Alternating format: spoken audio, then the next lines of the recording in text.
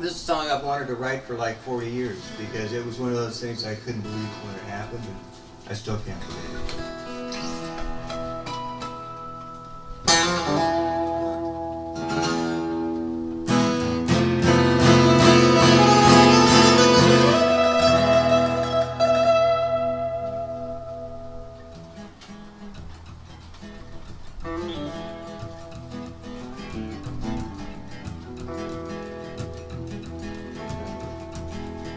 Rick and Benny and Rick, they were a couple of carefree clowns.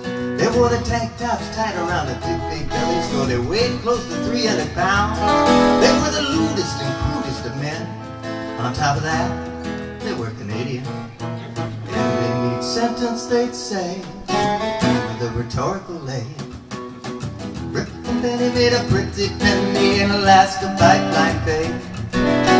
Picked us up at a Menlo Park and drove us all the way home to LA.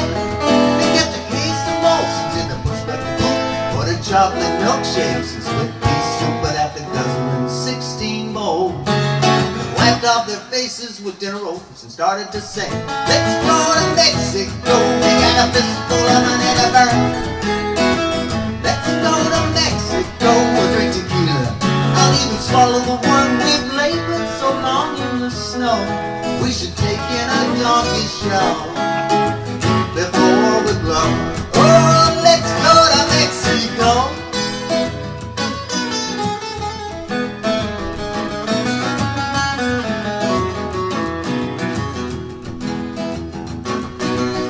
Rick and Betty, they've been drinking plenty, and they drove the road half blind, swerving over to the right-hand shoulder, throwing empty bottles at the highway signs. It's amazing that we survived a few attempts at an outright suicide. I guess they were fated to fail. When they got out of jail, they started to sing, "Let's go to Mexico, drink all the moose piss beers in the bar. Let's go to Mexico, we'll do that cha-cha under the stars, and we'll bask in a laughing glow. You make and you live. Are you with me, bro? Yo, let's go to Mexico."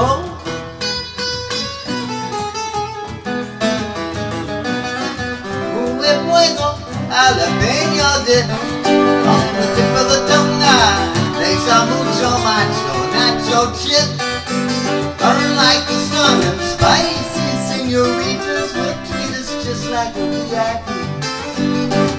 On the bended knees, shredding cheese in the balmy breeze, and spanking the Spanish fleas. Hey, way down in Mexico, we gonna whistle all our worries away.